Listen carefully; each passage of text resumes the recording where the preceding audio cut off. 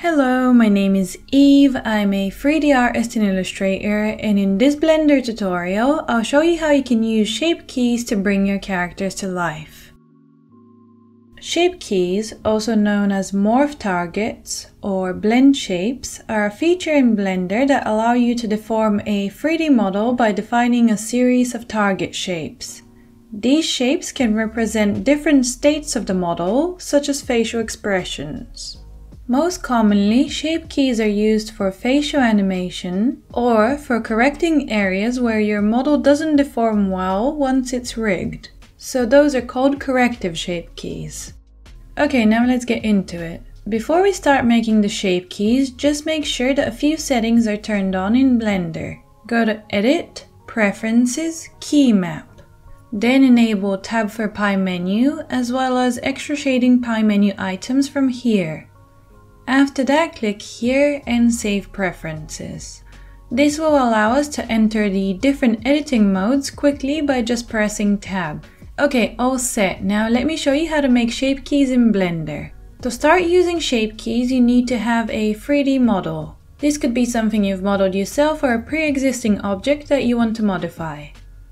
In my case, I'm using this character that I created in my 3D course. If you're interested in learning how to model this specific character, you can find my course on Patreon, Udemy, and Skillshare.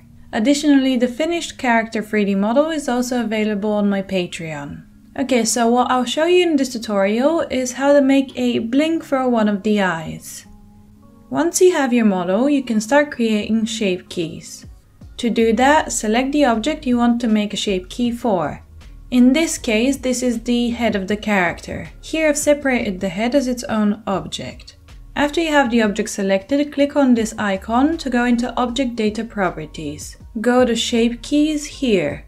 Click on the plus icon next to Shape Keys to add a new shape key. By default, this creates a basis shape key. The basis is the initial state of the object. It's just the original unedited position of the model, in this case the neutral facial expression.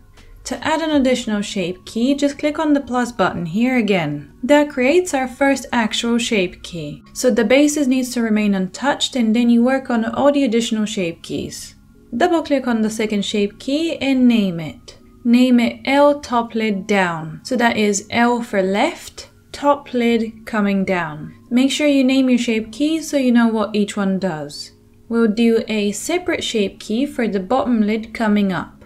Having them as separate keys gives you more control over how the blink animates. Once you've added your basis key and your first shape key, it's time to actually modify the first shape key. Ensure you have the first shape key selected. Set the value from here to 1. After that, press Tab and go into Sculpt mode or Edit mode. Personally, I prefer to use Sculpt mode for adjusting the general shape and Edit mode for fine-tuning. I switch between both modes by pressing Tab. Okay, let's adjust the shape of the top lid now. Press Tab and go into Sculpt mode. Select the grab brush from here. After that, press F to adjust the size of the brush. Bring the top eyelid down like this. Make sure that your brush is small enough so it doesn't affect the bottom eyelid.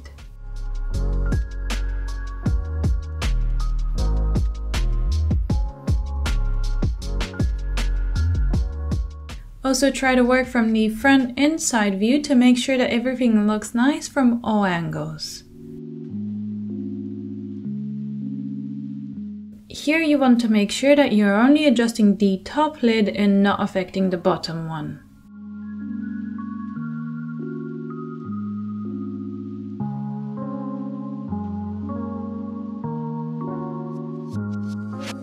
Nice, now our first shape key is all done. Press Tab and go back into Object mode. When you drag the value slider between 0 and 1 here, you can see that the shape key animates the eyelid. Here, although I was careful not to grab the bottom lid, you can see that the shape key actually still affects it and a bit of the side of the head here.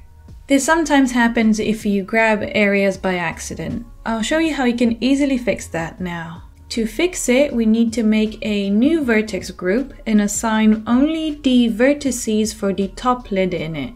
Then afterwards, we'll assign this vertex group to the shape key, which ensures that the shape key only affects those vertices. To add a new vertex group, click on the plus sign here. Name it by double clicking on it. Name it L top lid so you can recognize it.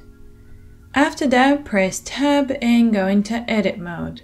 Press 1 for vertices selection and select all the vertices for the top lid. Here you can enable X-ray from this button so you can select vertices on the back of the model as well. Also, make sure to select the vertices on the inside of the eye as well.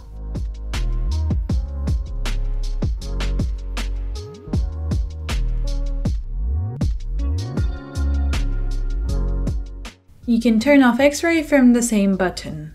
With all of the top lid vertices selected and the new vertex group highlighted, click on Assign here.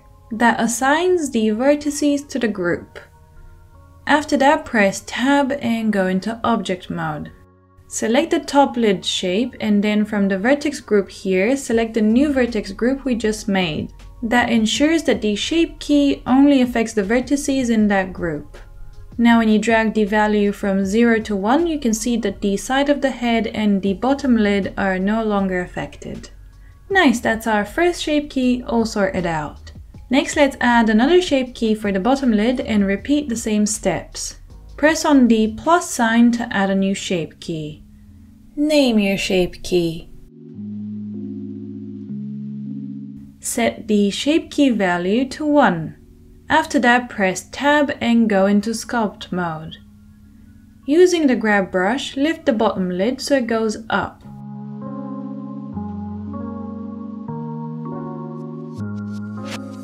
Here I want to show you how you can use Edit mode as well to make the shape key. Press Tab and go into Edit mode. I like to use the proportional editing tool to make shape keys. Press this button here to enable proportional editing. You also want to click here and choose Connected Only. That will only move the edges that are attached to the ones you have selected. Proportional editing allows you to move things with a smooth fall off around the selected area. Now press 2 for edge selection. Select one of the edges on the eyelash and then shift select one of the edges on the face. Now when you press G to move the edges up, you can see that you have a smooth fall off around the selected edges. Here you can scroll up or down on your mouse to increase or decrease the area the proportional editing affects. I scroll up on mine and then I move the bottom eyelid shape with G. I make sure to move it out as well so it curves nicely around the eyeball.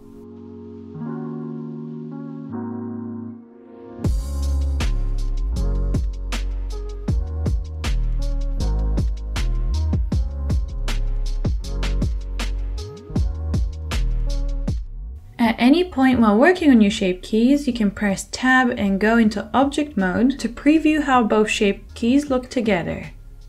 Set the value of both the shape keys to 1 from the value slider in order to do that. You can then press Tab and go back into Sculpt mode and continue making any necessary adjustments.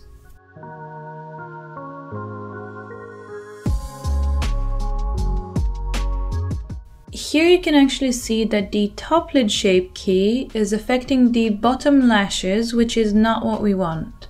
That's happened because I've accidentally grabbed some of the vertices for the bottom lash and assigned them to the top lash group.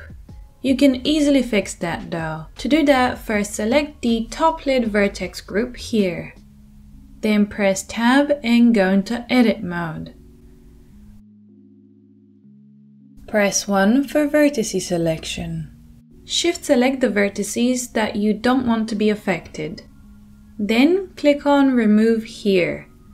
That removes the vertices from the group.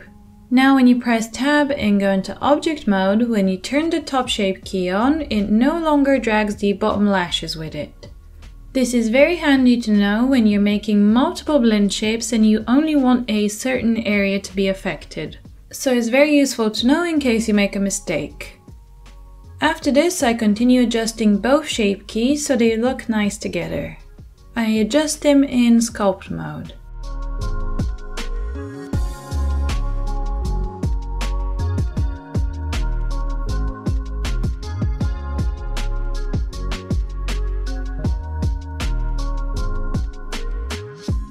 I create another vertex group for the bottom lid just like we did before. To create the bottom lid vertex group, click on the plus sign to add a new vertex group. Double click to name it. Press Tab and go into edit mode. Press 1 for vertices selection and select the vertices for the bottom left lid. Select the left eyelash as well.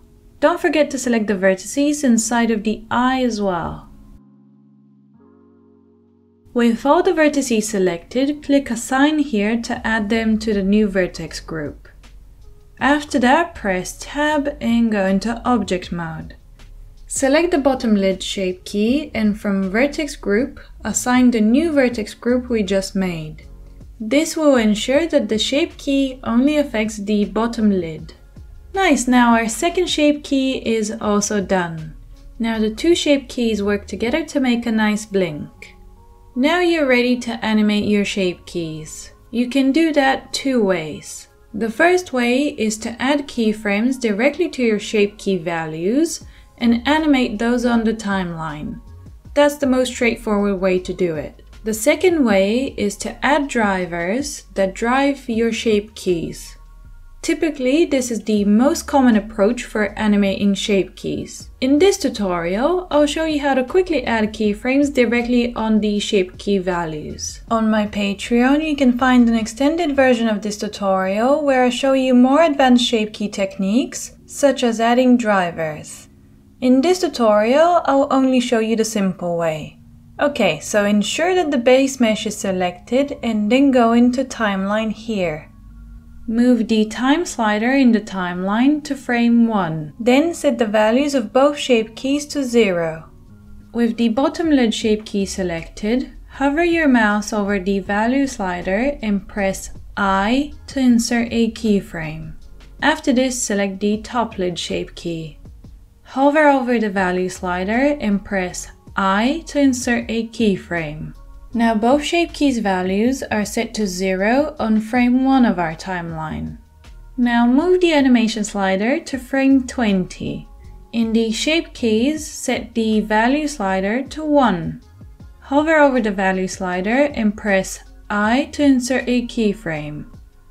After that, set the value of the bottom lid shape key to 1 as well. Hover over the value slider and press I to keyframe. Now both of our shape keys values are set to 1 on frame 20. Nice, now when you scroll on your timeline, you can see that we have an animated blink. And that is how you animate shape keys directly. That is all the basics that you need to know to get started with shape keys. If you want to learn more advanced shape key techniques like how to make drivers and how to make animation pose presets, make sure to check out my Patreon. There I have a more in-depth version of this tutorial where I show you shape keys in more detail. Here I also want to give a huge shout out to all my patrons. Thanks to you I can continue making these tutorials and more. I really appreciate your support and I'm so grateful that you choose to be part of my little corner of the internet. If you enjoy my work, you can support me by becoming a patron. I post exclusive tutorials over there, as well as behind the scenes of my animation project, The Magical Adventures of Gizmo and Oz. The link will be in the description if you want to join. And that is everything for this video. If you have any questions about the basics of shape keys, feel free to leave me a comment and I'll do my best to help. Thank you for watching, thank you for being here, and I'll see you in the next one. Bye!